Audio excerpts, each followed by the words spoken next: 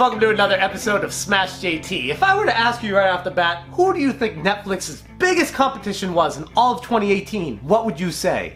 Hulu? HBO Go? YouTube? Disney? Any of these other streaming services? Nope, it's none of those.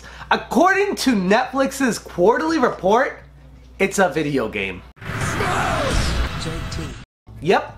Fortnite is now not only taking over the entire video game industry, but it's seeping into the entertainment industry at large. The video streaming services are now concerned about Fortnite because it's taking screen time away from people watching their service.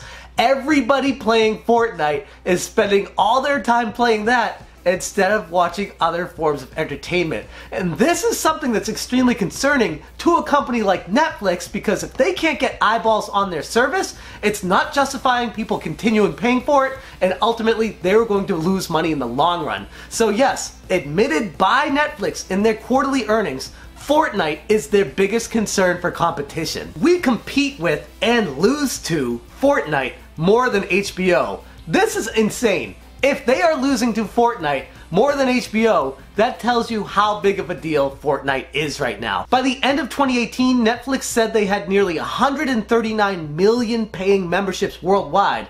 And in November of 2018, Epic reported that its Battle Royale game commanded 200 million registered users. So this is a direct competition between the two. We are weighing apples versus apples as far as how many people are using these services. And because of that, it doesn't matter what the medium of entertainment is. It's using their screen time, taking the eyeballs away from the other one. And it's not just Fortnite, but that's their biggest concern right now. Another thing they spoke about was, if you remember when YouTube went down for a few minutes in October, it went down for a few minutes, right? Netflix said that during that time, not only viewership spiked, but signups for Netflix spiked because YouTube was down for a few minutes. Think about that. That is mind-blowing, like completely perplexing. People would just jump ship that quick from YouTube when it's down a few minutes to sign up for a monthly service. That's going to be concerning to YouTube, first off. If they ever go offline for a considerable amount of time,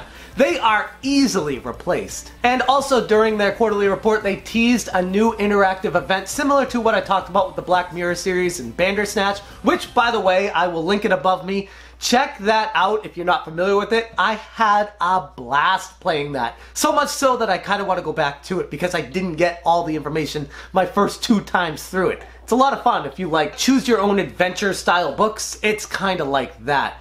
As far as what Netflix said for the future, they said they are concerned about Epic, the company that owns Fortnite. Not only did Epic recently open up their own game store to compete directly with Steam on PCs, but it's something that Netflix is keeping an eye on in case Epic decides to jump into the entertainment area.